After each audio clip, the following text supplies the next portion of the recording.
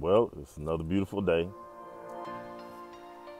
If we can all kind of look back years and look at some different things, especially when we deal with like infants and little kids, preteen children. One of the things that you always notice that people do is it's always a positive, always a motivation, always a hey, keep going, you'll get it. And if you think back, to what we call toddlers, when they get ready to start moving around and they start kind of scooting a little bit, people, parents, siblings, what they do, they assist them in the scooting process. They kind of roll over, first they start rolling over and you hey, oh, that's good. It's always positive, always fun, it's always laughing.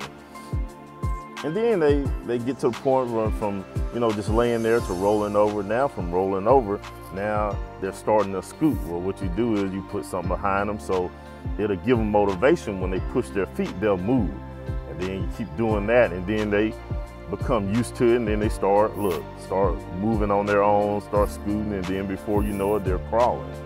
And then from the crawling, then it goes to, look, they're trying to pull up and stand up, and they stand up for the first time and everybody's clapping and you're filming and, having a good time, and it's all positive, and they fall down and go over and pick them up. And once again, look, it's that hey, do it again, that you laughing at them, smiling at them, so they know they're doing a good thing. Then it gets to that point where they start taking steps. And most of the time it'll be two people.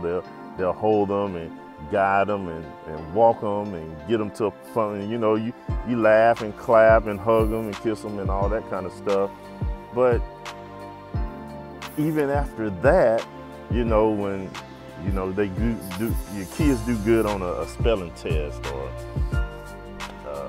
just whatever at school, you come home and how'd you do? Oh, I did this.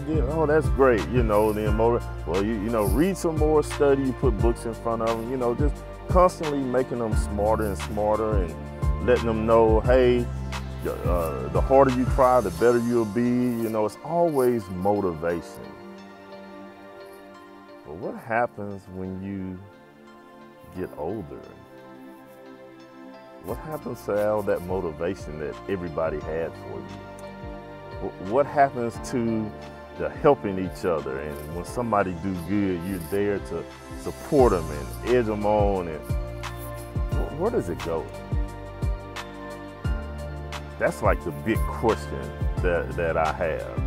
And once you get older and you get into the workforce and start doing different things, then it's like you're not fast enough, or you're not talented enough, or you're not smart enough. And from that point in life, like, for whatever reason, our mindset totally changed from being, I can do whatever I want to now I'm limited. So as we get older, how do we get back to that infant toddler mentality where, man, I can do anything as long as I keep trying? And just back to the basics for me it's just all in my head. What am I thinking about? What have I allowed other people to put in my head?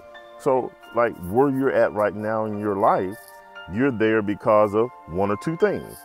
Either you're there because you want to be there, or other people's limitations or expectations has put you where you're at. How do you get away from that? How do you get back to being motivated?